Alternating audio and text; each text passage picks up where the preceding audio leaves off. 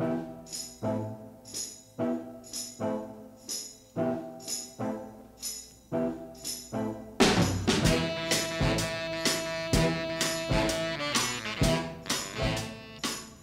to Getting Cozy with Unity UI, brought to you by gametutor.com.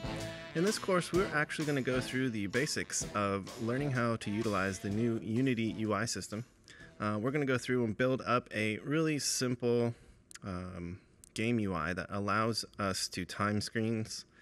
It allows us to learn how to use buttons and lists of buttons.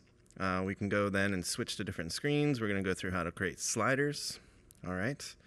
Two different ways, actually. We're going to create a nice inertia-based slider, and we're also going to create just your normal, average, everyday slider. All right. We'll then go in, keep creating more screens just so you guys get used to the process of setting up a UI using the new UI system. We're also going to go through and understand how to set up canvases.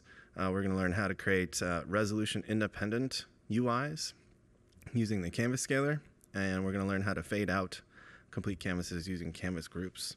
And finally, we're going to go through and learn how to set up layout elements. So we're going to learn how to use layout groups and layout elements, and really learn how to make really flexible, scalable UIs with Unity. All right, so without further ado, let's get started.